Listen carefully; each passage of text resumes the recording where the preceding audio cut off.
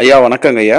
இப்போ நம்ம பார்த்துக்கிட்டு இருக்க தொடரினுடைய தலைப்பு வந்து 5 நிமிடத்தில் ஆன்ம ஞானம், 5 minutes to enlightenment, சும்மா இரு தொடர் நானற்ற தியானம், ஜஸ்ட் பி சீரீஸ் ஐஎம்லெஸ் மெடிடேஷன். ஐயா, இந்த தொடர் வந்து 40வது தொடருங்க ஐயா. இந்த தொடரில் வந்து நீங்கள் என்ன விதமான வழிமுறைகளுங்க ஐயா நீங்கள் கொடுக்க போகிறீங்க?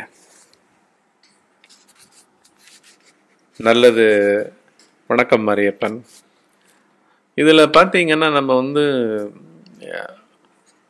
மதிப்பில்லாத வாழ்க்கை, மானமில்லாத வாழ்க்கை, அவமானப்படுற வாழ்க்கை, அவமதிப்பு அடைகிற வாழ்க்கை அப்படின்னு அதெல்லாம் நம்மளால வந்து நினைச்சே பார்க்க முடியாது.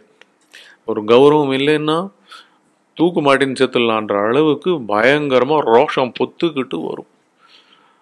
ஏதானும் இங்கே வந்து மற்ற உயிரினங்கள் கிட்ட ஏதானும் இருக்கா பாருங்களேன். அதான் என்ன சொல்லுவேன், ரோஷம் கெட்ட மாடாடா நீன்னுவாங்க. பாவம், அந்த மாடை வந்து நிந்திக்கிறாங்க.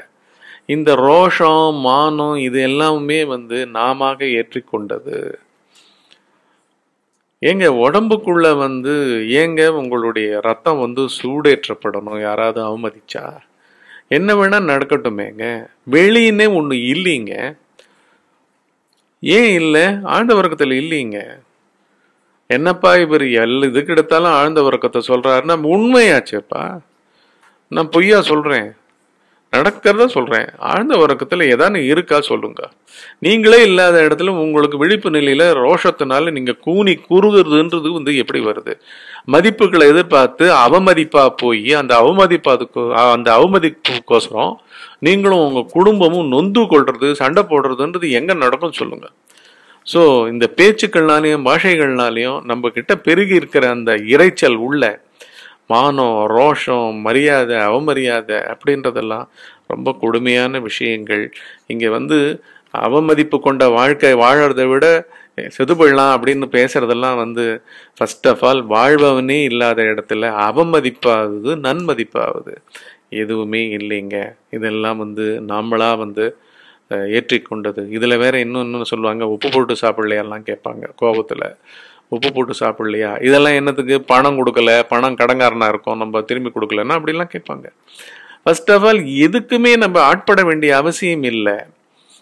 எந்த விதமான உணர்ச்சிகளுக்கு வந்து ஒரு மையப்புள்ளியா ஒரு நான் இங்கே விழிப்பு நிலை உடம்புல இல்லை. அதுக்கப்புறம் தான் கனவு. ஸோ இங்கே ஒன்றும் இல்லைங்க, உண்மையில் இல்லைங்க. இதுதாங்க உண்மையான ஆன்மீகம். அதை நோக்கி தாங்க நம்ம போகிறோம். தைரியமாக போகலாங்க. என்ன இது ஆன்ம ஞானம்ன்றது அப்பேற்பட்ட எல்லா களங்கங்களையும் துடைத்து இந்த சமுதாயத்தையும் சரி இந்த பிரபஞ்சத்தையும் சரி அப்பேற்பட்ட மேன்மைக்கு அழித்து செல்லும் ஒரு உன்னதமான வழி இது.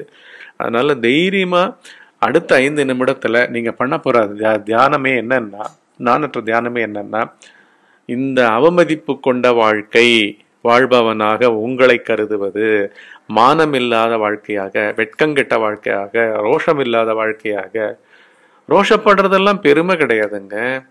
கூனி குறுகிறதெல்லாம் பெருமை கிடையாதுங்க. இதெல்லாம் ஒண்ணுமே கிடையாது. இந்த மாதிரி ஒண்ணுமே கிடையாது. அந்த வார்த்தைகள் போய் அப்படி போய் உங்க மையப்புள்ளியில இருக்கிற நானை தாக்க வேண்டிய அவசியமே இல்லை. அதனால அடுத்த 5 நிமிடம் நீங்க பண்ண போறதே எல்லா இது நாள் வரைக்கும் நடத்த அத்தனை சம்பவங்களையும் சேர்த்து இந்த க்ஷணத்திலேருந்து யார் எதிர்கொண்டு இந்த மாதிரியான அவமதிப்புகளை நீங்க சந்திச்சாலும் 1 மில்லிமீட்டர் கூட உங்களுக்கு உள்ளுக்குள்ள போகக்கூடாது. அது அந்த அளவுக்கு இருக்கணும். அப்படின்னா வெட்கங்கெட்டு வாழணுமா அப்படின்லாம் கேட்பீங்க. திருப்பி வாழ்பவனே இல்லப்பா ஆழ்ந்த உறக்கத்துல. பெரிய உண்மை எங்கேயோ இருக்குப்பா. நீ இப்படி ரோஷமும் வெக்கமும் மானமும் வச்சுக்கிட்டு நீ ஒன்றும் சாதிக்க போறது இல்லை. ஆனா அதுக்கு பதிலா உண்மையை நீ உணர ஆரம்பிச்சேன்னா இந்த வாழ்வும் மலரும். இந்த நம்மளுடைய பௌதீக உடல் கொண்ட விழிப்பு நிலை வாழ்க்கையிலையும் நம்ம வந்து எதுக்கு வேல்யூ கொடுக்கணும், எதுக்கு வேல்யூ கொடுக்கூடாதுன்றலாம் கரெக்டா அது அதனுடைய பிளேஸ்ல போய் உட்காரும். இதெல்லாம் ஒரு சத்தியமான வழிமுறைகள்.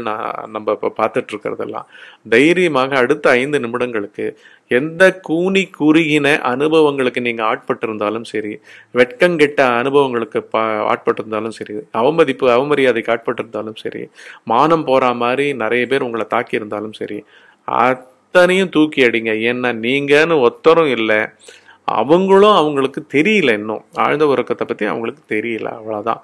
அதனால நீங்க களையுங்க, முதல்ல களைஞ்சி ஃப்ரீ ஆகுங்க. ஏன்னா ஆழ்ந்த உறக்கத்துல மெய்யறிவுன்றது ஒண்ணுதான் இருக்குது. அது வடிவமற்றது. அப்பேற்பட்ட அந்த பொருளை நோக்கிய யாத்திரையை தான் நம்ம துவங்கி இருக்கோம். தைரியமா எல்லாத்தையும் உதாசீன பாவத்தோட தூக்கி அடிங்க.